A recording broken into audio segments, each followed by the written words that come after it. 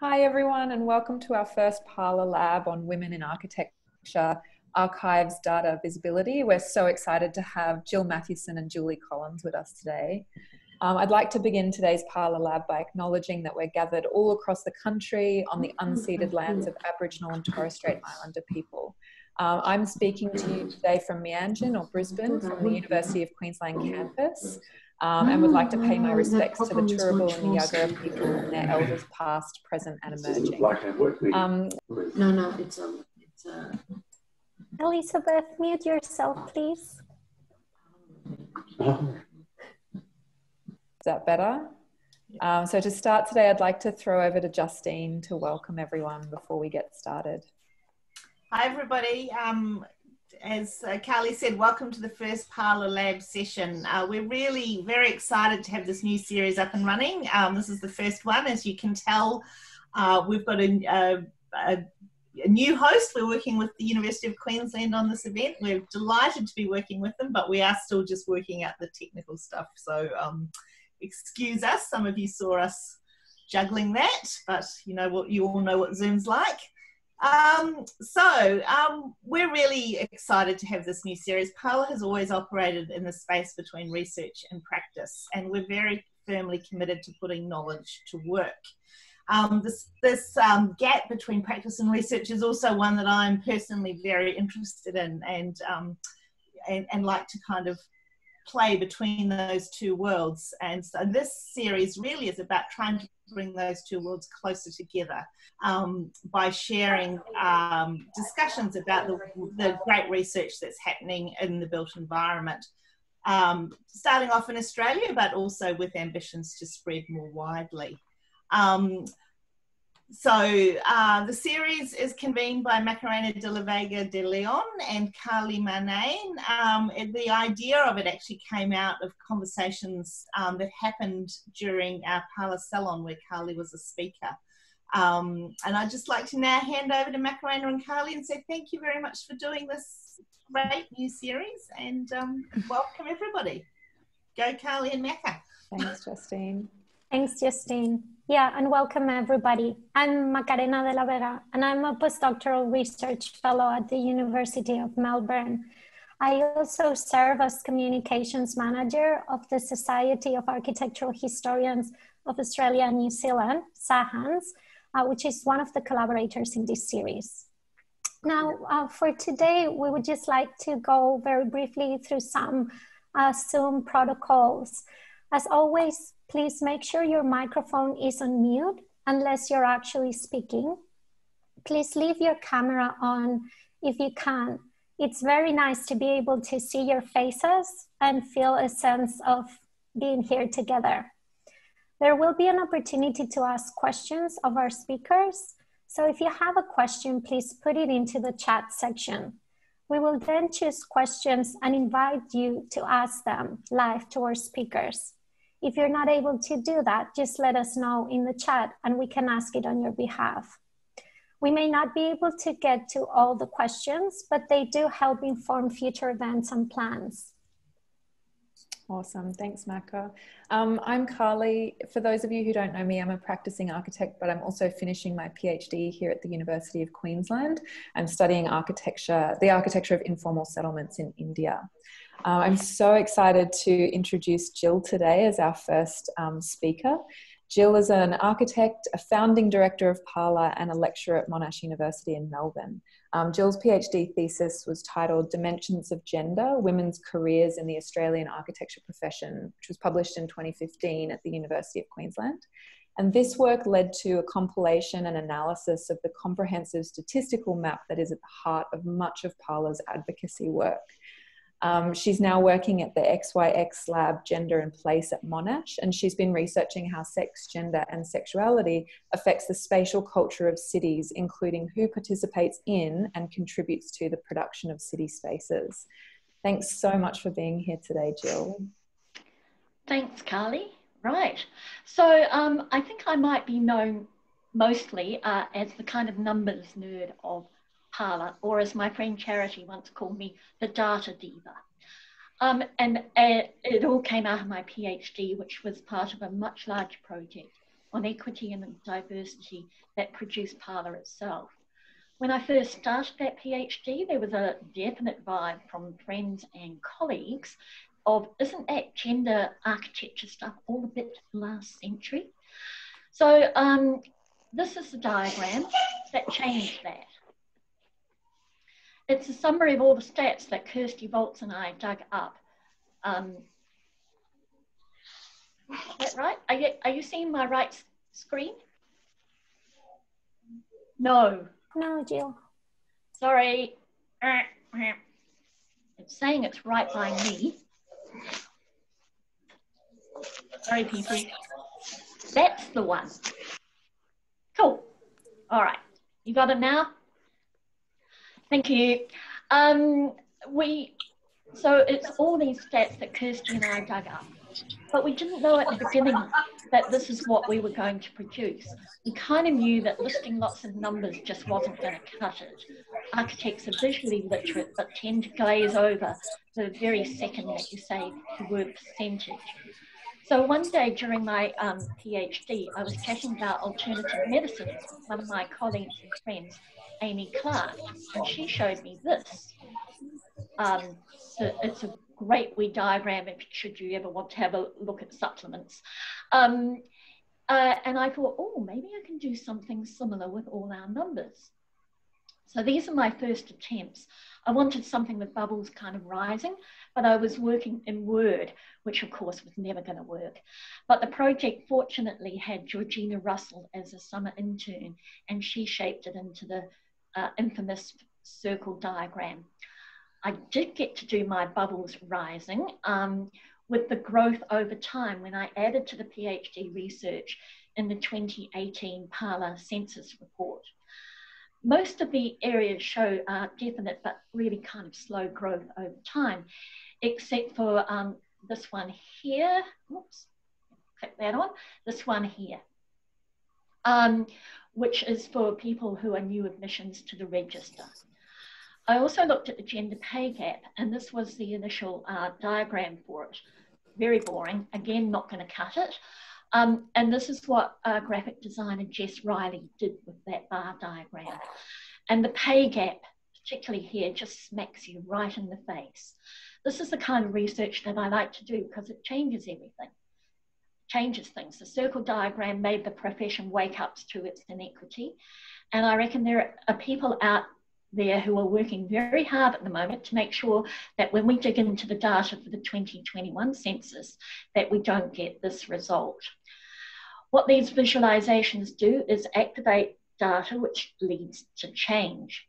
It builds bridges from research into making a real difference in the lives and careers of women. For the last more than 4 years, I've been working with the XYX lab at Monash University, where we also want to make a real difference, using our research into gender and place to impact the daily lives of women using public space. One of our biggest projects is looking at safety for women on public transport at the moment. We found this table from a survey for London Transport looking at transportation settings where people felt safe unsafe after dark. It's not very clear, so we turned it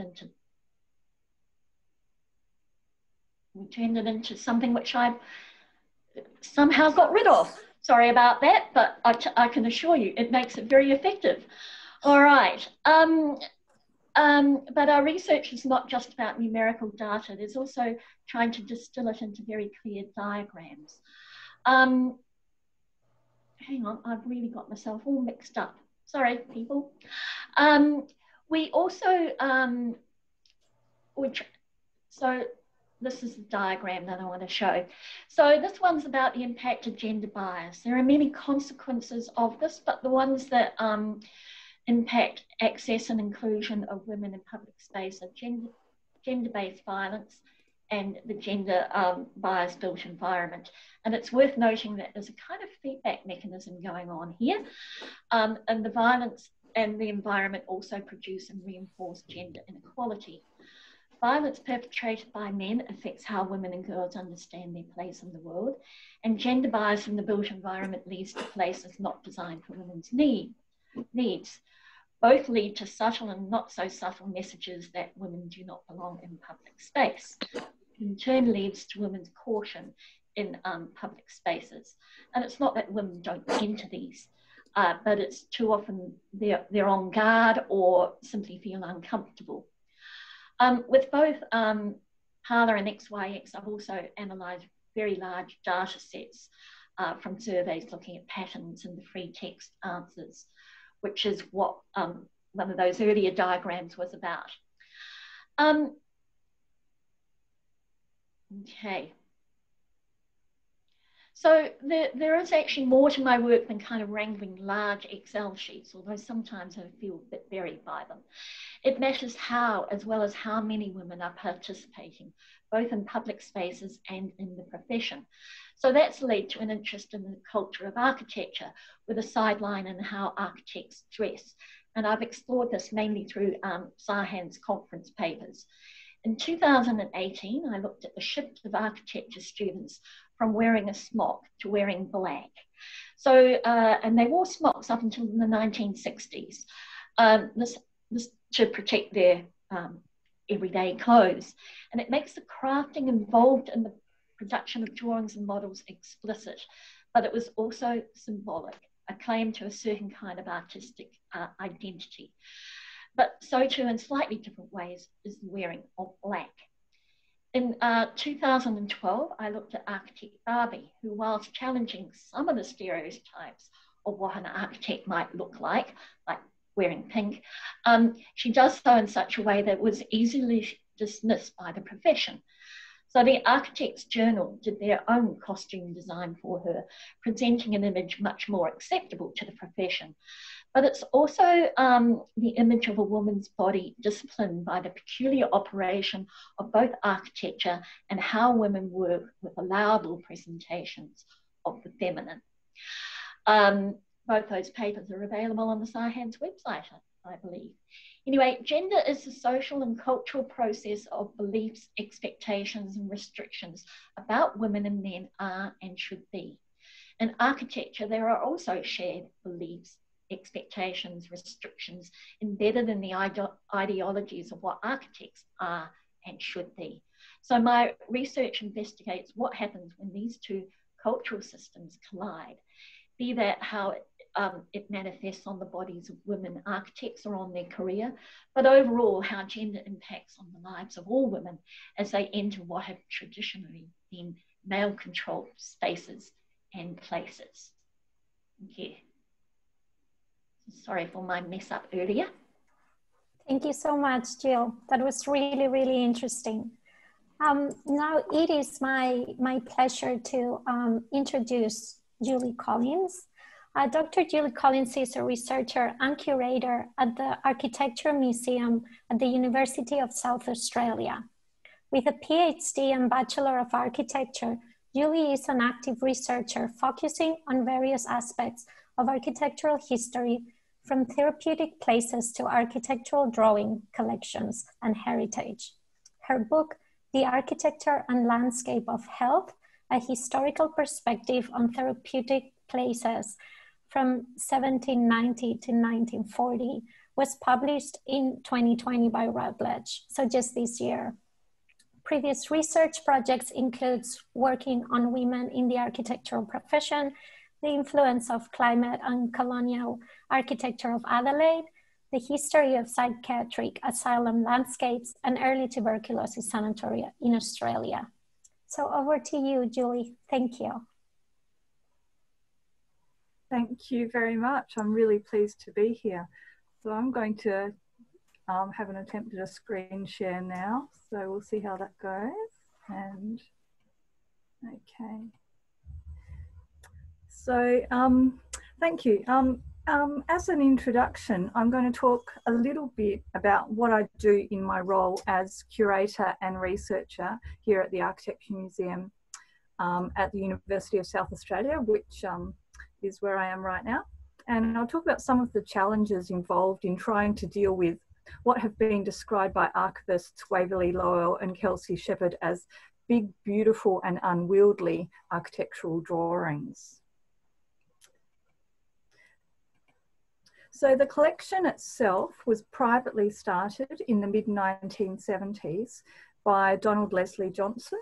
Some of you might know him as author of Sources of Modernism, which was quite a good book. And he started with the cooperation of architects and their families to do a bit of an archival rescue mission, saving many architects' records and drawings from the bin, literally. He started taking them home and hiding them, putting them under his bed, which I'm not quite sure how he felt. But then in 1990, he gave the collection to the University of South Australia, and it's now housed in the Garner building at City West campus in Adelaide. So the Architecture Museum has as its aim to acquire, collect and preserve documents which are relevant to South Australian privately practicing architects, planners, as well as associated professionals, so interior designers and landscape architects as well. So I guess I've got a bit of a different big data issue to Jill, which is physically trying to fit it all in the room. We hold more than 200,000 documents, which include over 20,000 architectural drawings, around about 4,000 or 5,000 antiquarian prints of architectural subjects, plus a 4,000 plus volume library of books, journals and trade literature, as well as a small number of artefacts, mainly drafting tools. Quite often we hold some of the sole surviving copies of plans for South Australian buildings. So staffed by myself just 3 days a week, with occasional research assistance, the Architecture Museum endeavours not only to generate research based on the records itself, but also to develop specialist knowledge about the records. This is increasingly becoming important as we move into the digital realm. We have yet to accept our first donation of born digital records, but we're well underway in preparing for them when they do arrive. So it's also important because we're housed within a university that we produce outcomes. So journal articles, conference papers, books and exhibitions. We're open to the general public as well, and we have around about 350 in-person researchers visiting to look at records each year, and about double that number in terms of people contacting me with inquiries. So they'd be looking for particular architects' work or buildings. We also run tours for students and interest groups throughout the year. So while we're called a museum, it effectively operates as an archive and research facility. We don't have a huge gallery space, so we mount exhibitions in collaboration with external parties. So the Office for Design and Architecture, SA, we have help from the Architectural Practice Board, the Institute, as well as private architectural firms who support us as well. So we use galleries which are either on campus or off campus to display our exhibitions. Architectural records are found in other libraries as well as galleries, university collections and archives across Australia. So when they do arrive, this is pretty much what we get. And once we've accepted a donation, the sheer volume of architectural drawings and their physical state can often make it really difficult to do any kind of assessment or accessioning. Unfortunately, they generally arrive with no list. So the task of unrolling large format drawings, some which have been rolled up for half a century quite often, can be a challenge in itself, and a process which I've been often known to compare with wrestling an octopus. No sooner do you get one corner down than the other corner springs up, and it can be really quite time consuming, the flattening process. Flattening them can take around about 3 to 6 months, depending on the paper type and how long they've been rolled, and also the damage which has been caused to them sometimes requires a little bit of conservation work. But once they've been unrolled and catalogued and given their own number, they're safely tucked away into metal plans filing drawers. From there, we can get them out when they're requested by users. For correspondence, ephemera, reports and specifications, they luckily fit in boxes, and after cleaning and numbering, we rehouse them in poly sleeves into standard archive boxes. So how are these records used? Well, as I said, we're open to the public, so quite often we have heritage architects, we have building owners, we have family historians, we've even had a few novelists coming to look for settings for imaginary worlds. We have students from all of the universities in the state actually coming to use us both for history projects as well as architectural projects. The staff here at UniSA quite often, if they're doing adaptive reuse, we'll use the original plans that we hold here, and we'll get students familiar with how to use architectural plans that are not on their screen. I learned to do architectural research during my PhD and bachelor's, and these days I focus mainly on architectural history. So some of the buildings that I've looked at have included the plans of the Small Home Service of South Australia, which we hold, some of the therapeutic buildings, so tuberculosis sanatoria and asylums. We also hold a really good collection of heritage reports on various buildings. So they've been really valuable in terms of a research resource too. So these are just some of the types of items that we hold. And it's amazing once you kind of get them scanned and put them on a screen, something which might be a scruffy drawing can turn out looking pretty spectacular. And once you get them in a frame and on the exhibition wall, they're really quite impressive.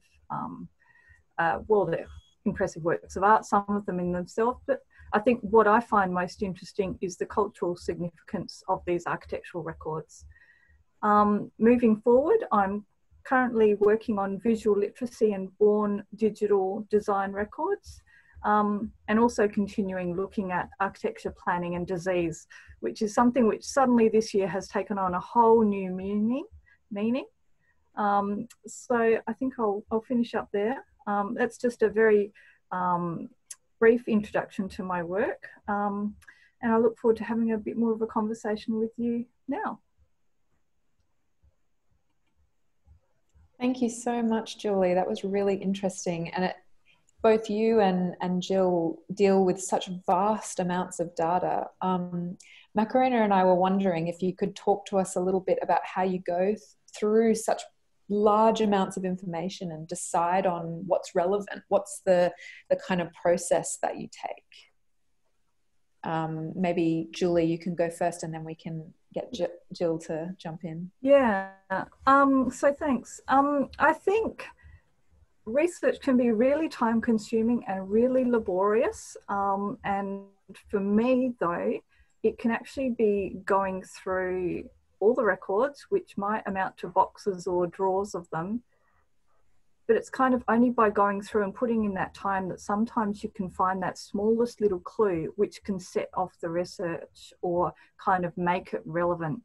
Something which might be a tiny innocuous piece of paper can all of a sudden lead you off. I guess it's down a rabbit hole is one way of looking at it, but it can also kind of set you off into looking at things in a new way. So for example, the Marjorie Simpson collection, which we received a good many years ago, she had a little note in it which she wrote to Jack Cheeseman saying, hey, thanks a lot for letting me look through the Small Home Service records. They're really invaluable and really almost forgotten group of records. And I thought, oh, that's interesting. So it was just a tiny little square piece of paper, this handwritten note, and it just made me think, okay, well, I'll just dig into this Small Home Service. I've heard of it. I thought she was talking about Robin Boyd's Victorian Small Home Service, but no, it turned out there was a South Australian one too. So this tiny little record in amongst all of her other work then ended up being the beginning of some research I did, and I ended up with 2 journal articles produced on the small home service, and it's something which I've kind of, really hoped to bring to attention in South Australia, that we were doing a few interesting things here too. So I think sometimes it's the labour that goes into big data in the archival sense that is the payoff. And yes, it can be boring and time consuming, but it's worthwhile. Yeah, cool. Does that same process work for you, Jill, in finding those little gems to kind of go down the rabbit hole? Oh yeah, there's lots of rabbit holes to go down. You know, with my PhD, I interviewed over 70 architects, which was way too many. So I had transcripts, which was like 1,000 pages of transcripts. And the only way to do it is just to keep going over and over and over the material. And something that will jump out at you and you sort of think, oh, that's interesting, but does anybody else say the same thing? And then you find someone else does, and then you start gathering it. But also you can get people where someone, you know, just says something and you think, oh, that's interesting, but nobody else repeats it, and you can't cherry pick, which is always a great temptation. But yeah, you just have to bury yourself in it, really, and you go through it. Yeah, it's time consuming, but it kind of pays off. And for me, there's always something that kind of bugs me, that keeps me going. You know, I mean, the situation of women in architecture has been bugging me for decades, which is why I felt really privileged to be able to do the PhD associated with that work. But often it's something, I'm not so interested in things that I think are wonderful or anything like that. I'm interested in knowing why I'm bugged by something. Why is it like that? And how can we explain it? So that's how I keep going. Thanks, Jill. I guess another question for both of you, and Julie kind of already touched on it, but we were interested in knowing something that had come up from your research that surprised you. Because Jill, you were just talking of, you know, what keeps you going, what is it that you're looking for? But then there are things that come up that are totally unexpected, like what Julie was saying about Robin Boyd. So if you both would like to share something that has surprised you that you weren't expecting. Oh, there's always lots of surprises, I think. One of the things that sort of surprised me, but also really annoyed me, was when we were doing the work on public transport and safety for women. We found out researchers have been researching this for 40 years and been saying more or less the same thing, that women's experience of public transport is different from men's, and yet everybody who designs public transport thinks the generic commuter, you know, is the only person that uses public transport. So that, you know, I mean, to find out it's been going on for 40 years and being ignored for 40 years was sort of both surprising and also kind of not surprising in a way. It's, you know, it's kind of a bit par for the course, sadly. One of the things that came out of my PhD, though, was something to do with specialisation, that a lot of women specialise within a practice, and it's a way of making themselves distinct, and it seemed to help with their continued employment. So I thought that was kind of interesting. When I was looking at smocks and the wearing of smocks in architecture, I found a little clip which was about the University of Pennsylvania School of Architecture, and the first year students were not allowed to wear smocks. But towards the end of the year, they had to fight one of the second year students and get the smock off them. And you just sort of think, oh my God, the strange kind of rituals that go on. You know, it's just kind of, it's bizarre really, but it's fun when you find that sort of thing. Julie? I think, I mean, I guess I was as surprised by the global pandemic as everybody else. But in a way, that surprised me. I'd been working on my research around therapeutic buildings and health over the past 2 years. And one of the big findings out of that was how important ventilation was, and air circulation and space and distance, and what we now call social distancing, how important that was in terms of modern architecture. And when I say modern, I mean going back into the 19th century as well, but modern ways of living. And looking at tuberculosis sanatoria, looking at the way light, air and openness, the kind of the modernist credo, emanated from fear of airborne disease and fear of a respiratory disease, and how our architecture kind of reflected that in the spaces which were created in that early 20th century. And all of a sudden, now that we've got COVID-19, all of a sudden we're thinking in possibly a similar way to the way that people were thinking back in the late 19th century about what's airborne, what are germs, how is it transmitted, and how is our architecture going to respond to this? It's surprising looking back at the conversations which were going on in that kind of late 19th, early 20th centuries, and seeing similar things being mentioned today in terms of the language. We've got different phrases around them, but essentially people are people. People behave in certain ways that people behave in, and when you don't have a cure or a vaccine, all of a sudden architecture can be really significant. And I think that surprised me this year, very much so. Just on that line, something that bugged me, I'm going to try and properly share my screen this time.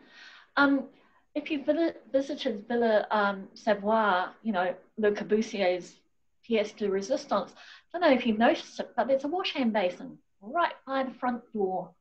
How about that? And it was one of those things that puzzled me when I first saw it. But this year I sort of think, no puzzle at all. Wash your hands as soon as you come in the door.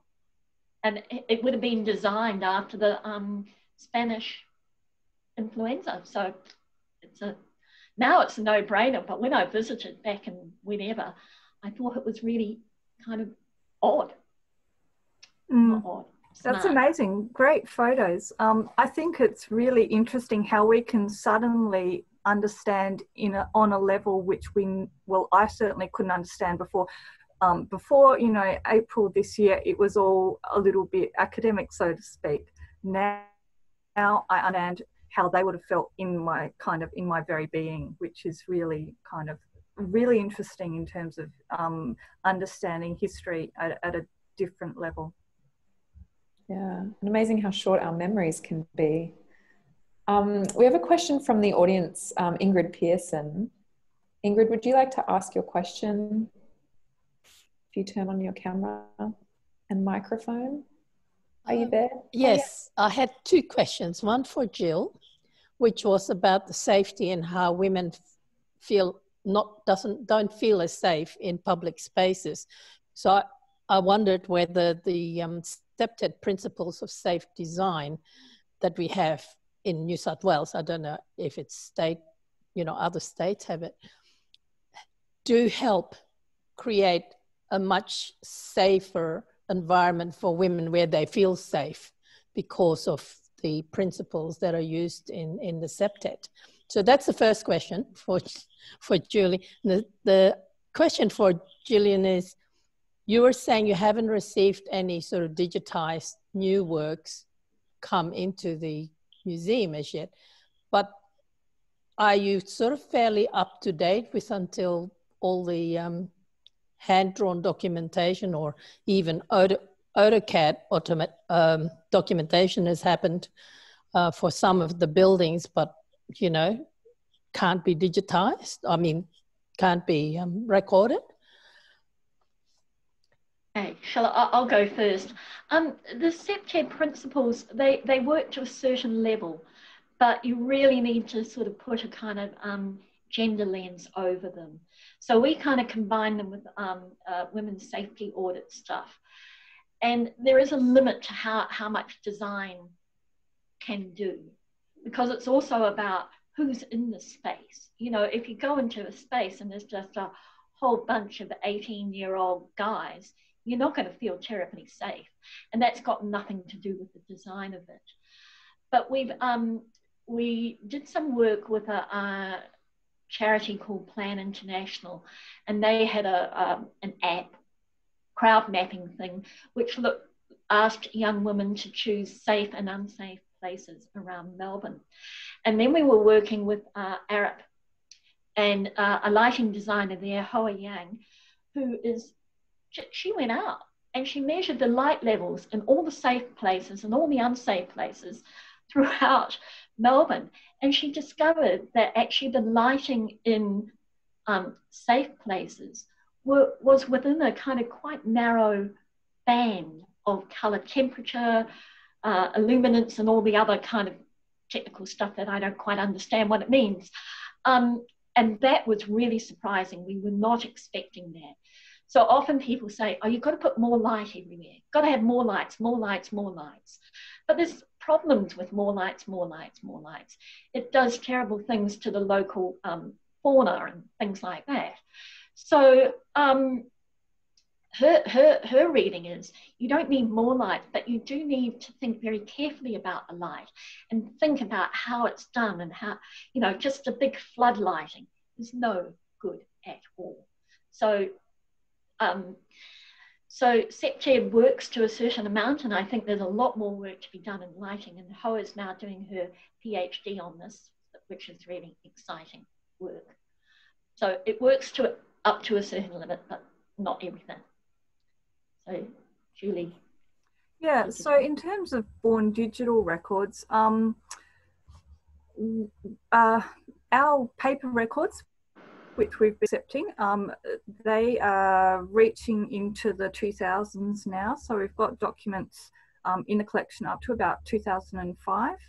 Generally, we only receive donations once they're no longer current records. So the firm has closed down, or the architect themselves has retired, and that's when we'll receive the records.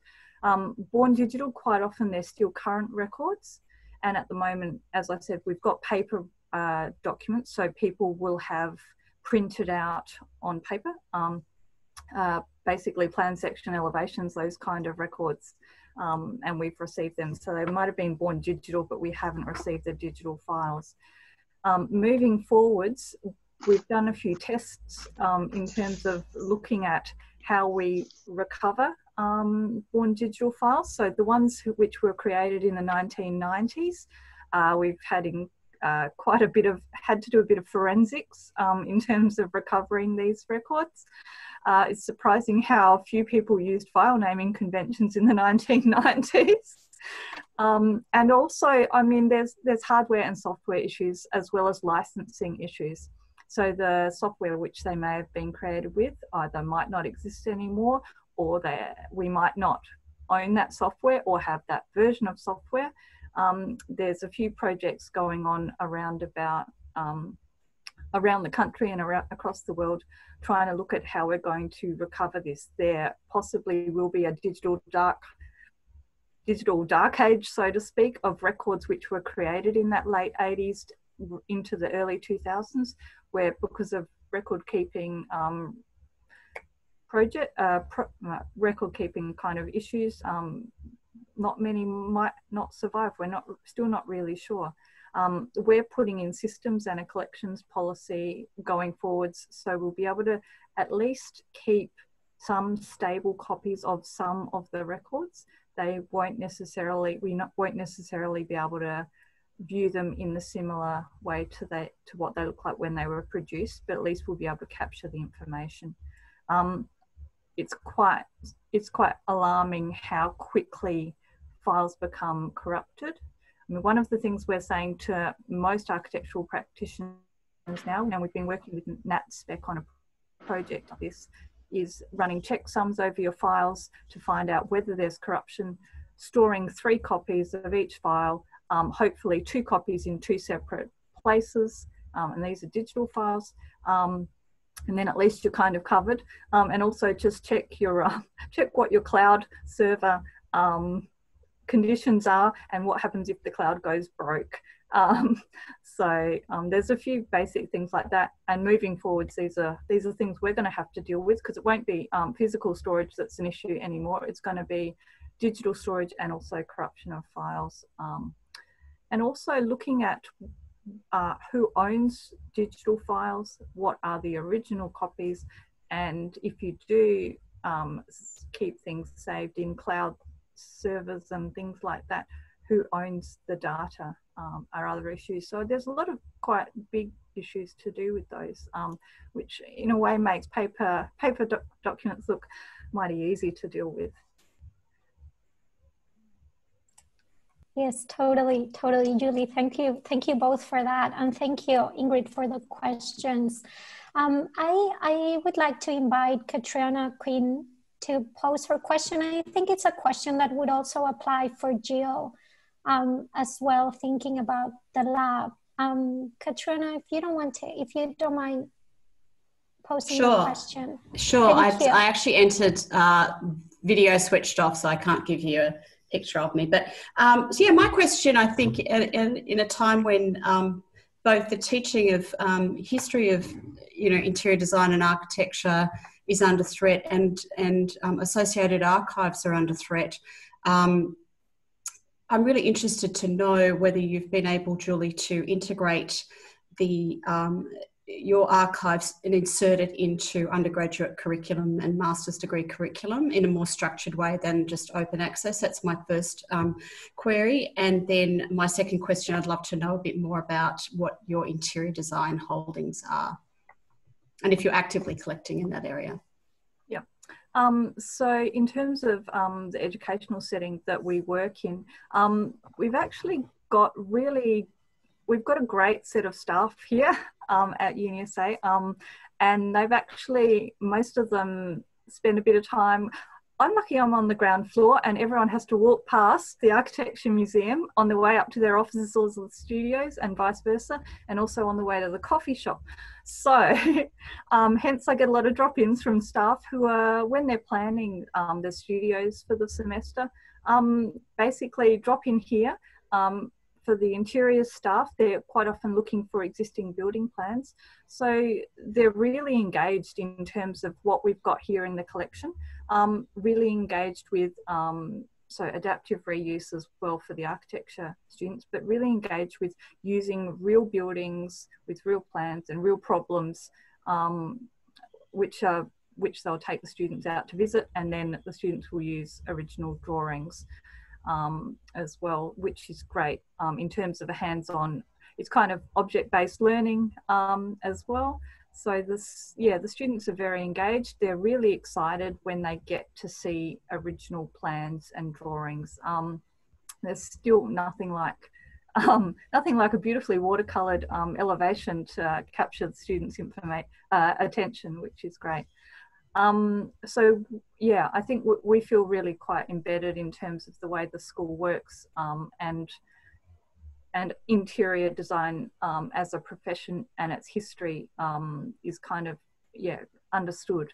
We've got we are actively collecting interior design practitioners' works. I have found, though, women are very reticent to donate their works, and this is something I've written about in the past.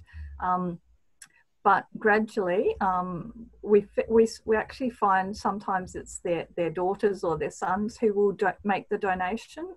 Quite often after they've passed away, their family, who are proud of what they've done, will actually donate women's works more than women will donate their own records. We've got a few interior design collections, but we've also got interior designers' documents donated within architects' collections and also within engineers' collections, surprisingly. So we've got people who call themselves interior specialists in the 1920s and 30s. We've got some of their works. So there's the kind of, you know, before there was a real specialisation which developed, we've got a few, quite a few beautiful interiors there. We've also got quite a good pamphlet and journal collection which captures a lot of the photograph, like work which was photographed of interior specialists in that kind of 20th century period.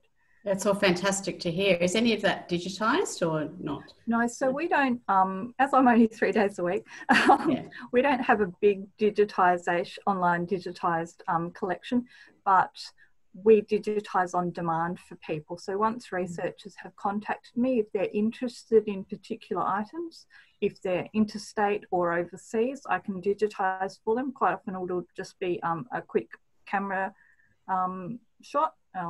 And then if they're interested in a high resolution copy, I can get that to them. We've got our collections lists online as PDF finding aids. But yeah, I'm, as I said, we get hundreds of inquiries every year, and most of them come through me. So I'm quite open to having conversations with researchers and people who are interested in this about what they're looking for and whether we can help them out by providing them with this kind of information. And it's a community kind of, it's a professional and community service really. We're hoping to just, you know, improve the understanding of all of our professions as well. Totally. Gill, I don't know if you would like to talk about if you have a relationship between the lab and the architecture curriculum at Monash, in the same way Julie was talking about the museum. Not at the moment, but it's something that we're kind of working on. Yeah. So we have, there has been a studio project that was run, but it was mainly through the design school. Okay. Our next question is from Justine, if you want to ask it. I love this. I love anyone one who's not trying to field the questions. My question kind of follows on a little bit from what Julie was saying about women being reluctant to donate their material. Julie, I know you've researched many things, but one of the things you have looked at is women in architecture. And I guess, so the question is really for both of you, is how do you find women in the archive? So sometimes you might have a collection of a particular woman, but quite often the records are slim. And I know Jill's done her own detective work in the past on finding women in the archive. And I just wondered if you might talk a little bit to that, both of you. Well, my master's by research project, which was called Sex Lies in the Barcelona Pavilion, catchy title. I was, part of it, I was looking at the presence of Lily Reich in the process of the making of the Barcelona Pavilion, which of course we all know is Mies van der Rohe's great heroic work and all the rest of it. But, and I didn't have access, there is, she does have some papers and they're in New York, but they only survived because they were mixed up with Mies van der Rohe's papers. She had kept those. Anyway, so I was looking at the way historians were writing about Mies over the 1920s and 30s period. And I started seeing some little kind of disjunctions, you know, there was a difference to his work over that period. And there were all these kind of little kind of hints.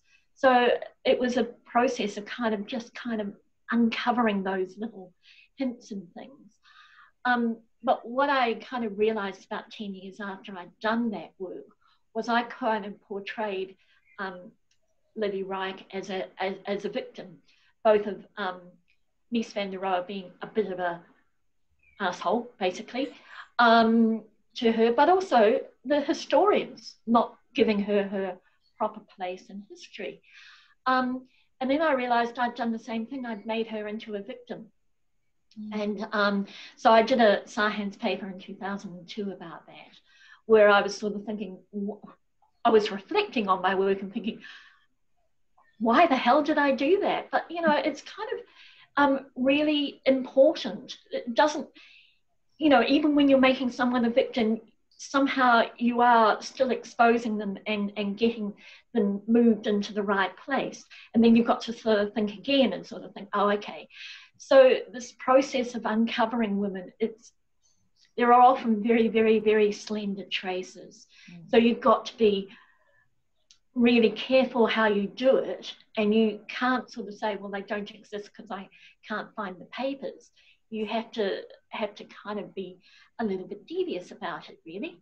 Yeah, so it makes a difference, and we do have to know that history, otherwise we'll repeat it and we'll once again disappear from history. We'll be wiped out.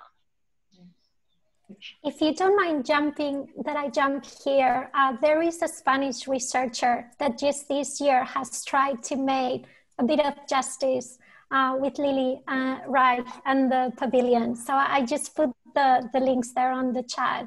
Cool. It's a first step, but it's being done. It's being done. Sorry, Julie, I stopped there. It was your turn. That's okay. I think detective work is kind of the key to it. Detective work and also family history methods can work quite well. So, yeah, quite often, especially once a woman has become married and decided to change her name, that can be a bit of a, all of a sudden, they can become a little bit lost. So I think family history methods, and also, I mean, Trove, which I think most of us will have heard of Trove, which is the National Library of Australia's aggregator, which has newspapers digitised for quite a fair years of Australia's history. You can actually track down, using, you know, births, deaths and marriages and things like that, track down women and work out where they were and what they were doing a fair bit. I think also sometimes they might become lost to the profession of architecture, but that doesn't mean they're lost in their own lives or something. So many of the women who might have studied architecture but then pulled back and decided to take a different path have done wonderful things. Esther Legault became an incredible photographer whose work was then exhibited nationally. There are other, Margaret Wollaston, who's another person who trained as an architect, became a draftsman and then had an incredible career as a potter in ceramics and exhibited her work globally as well. So, and it's surprising actually how many women who trained in architecture became incredible craftspeople and incredible having an artistic career, and also having wonderful roles in terms of mothering, in terms of other fulfilling lives, in terms of charity work. So not everyone who gets lost to the architectural profession might be doing it, because they're a victim. They might be doing it because they've chosen that actually, no, I want to live my life in a different way. And I think this can be a comfort as well to some of us who have chosen. I mean, I didn't choose to go out and practice. I kind of went down a different route and then ended up being a museum curator and writing history, something I never thought I'd be doing when I was studying architecture. I mean, I did have a side career as a florist for a while after I graduated, and that in itself, I think, was really valuable and actually taught me quite a lot that I'm drawing on now in my, yarn bombing and crafting side of my life. So I think women's stories are diverse and they're rich and they're wonderful, and just because they didn't end up in the Architecture Museum with an archive doesn't mean their lives were not incredible. So, yeah. I think that's absolutely right. I think there's also still many women moving into other areas, trained in architecture, doing really important and significant and interesting and fulfilling things. So I think that's mind you, I would like to add that if anyone has got architectural women who have got a South Australian connection, please encourage them to donate their wet records to the Architecture Museum, because that's another active area of collecting. And I think across Australia and the world as well, please encourage professional women to donate their records to archives and libraries, and museums because they're part of the story of our lives.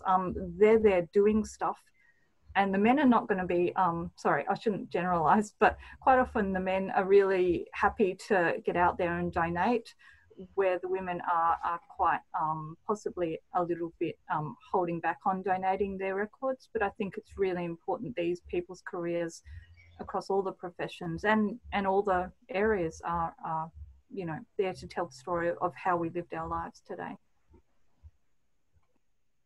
Yeah, that's great, Julie. Thank you. There are a couple more questions that are a bit too specific. So I hope that the audience doesn't mind that we begin to wrap up. There was something about this series that we want all of you to leave kind of with a key takeaway aspect of these two women's work. So Gillian and Julie, if you don't mind, you know, what would be, you know, very, very concisely a key takeaway from the work you do, and that you would want the audience, mainly, you know, also practicing architects, to keep in mind in their daily work? Gosh, that's not a small question, is it? I think my thing would be about, you do have to be vigilant, and the erasure that kind of happens to women over time, it hasn't stopped with the 21st century. It hasn't stopped with the advent of Parlour or any other of these things. So you do need to be vigilant, and you do need, as Julie says, definitely donate your work. Make sure it's not destroyed, because there will be generations of women after you who will want to kind of find them. And yeah, gender is very sneaky, and gender bias is very sneaky. It just sneaks in, and when you least expect it, it'll knock you out at the knees, and you'll just sort of think, how the hell did that happen? It'll happen. So you just got to be vigilant. Vigilant. Yeah, one word. To sum up, I think I kind of hinted at this in my last answer to Justine, was that I mean, I never expected to follow a writing architectural history path. I never expected to become a curator of a collection. But I'm really happy that I'm doing this now. And I think if you kind of follow your interests and follow your path, somehow big data and things which seem insurmountable can actually have really, really big rewards. So yeah, and anyone who's in Adelaide and wants to pop into the Architecture Museum, feel free. I'd really love you to see it in person. I'm really glad that you decided to wrestle with those octopuses. Yeah. Yes, I'll definitely be taking a visit next time I go to Adelaide. And Jill, I will be staying vigilant. Thank you so much, both Jill and Gillian, for your fantastic presentations and conversations today.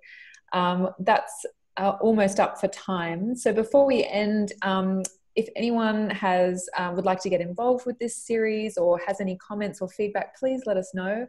We're really happy to have people join us as hosts, or if anyone's willing to share their research, we'd love to hear from you.